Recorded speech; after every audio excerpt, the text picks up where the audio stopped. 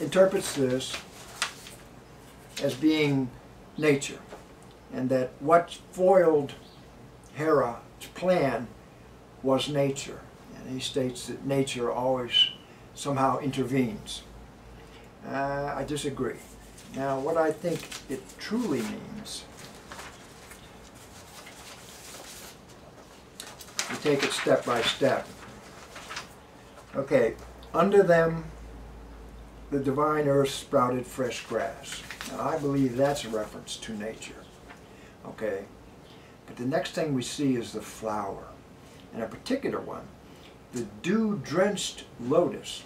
Now, dew-drenched means it's early in the morning, so it is the beginning of something. And the lotus is the flower of Egypt. Now, I believe that the culture of Egypt early on in its religion was very closed, very dominating of its populace. We see in Homer's Odyssey, Odysseus talks about it taking his men home and avoiding the lotus eaters, because if he takes his men there, they will no longer care to go home. They lose the will to come home. Now, the second flower is the crocus.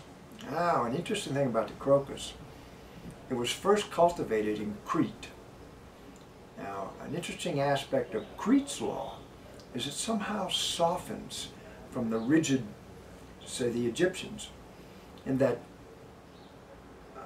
the king, Minos, every 9 years would meet with his father, Zeus, in a cave, and they would revise the laws to accommodate the movement of the culture. So this is a softening of the laws. Again, the example is that of a flower, beauty. Now the final one, and it says, and the delicate hyacinth. Now, the hyacinth came, in mythology we are told that Hyacinth was a young, beautiful lad, and he challenged Apollo to a discus throwing contest. And Apollo eventually ends up throwing the discus, and they say that the wind carried the discus and it hit Hyacinth in the head and killed him. And then sprouting from the earth where he died was the flower, the hyacinth.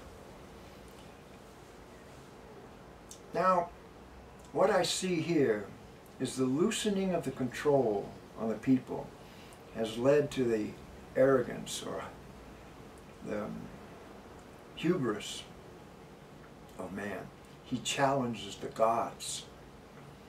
Now, if we read the poet Sappho, she constantly refers to the hyacinth as purple.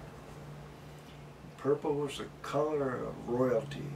This is the challenge of man's authority over that of the gods, even if it uses the authority of the gods for its authority. It is the challenge of man. I believe this is the situation that Homer finds himself at the end of the Iliad. And this is the situation, the problem that arises that has to be dealt with throughout the classical Greek period.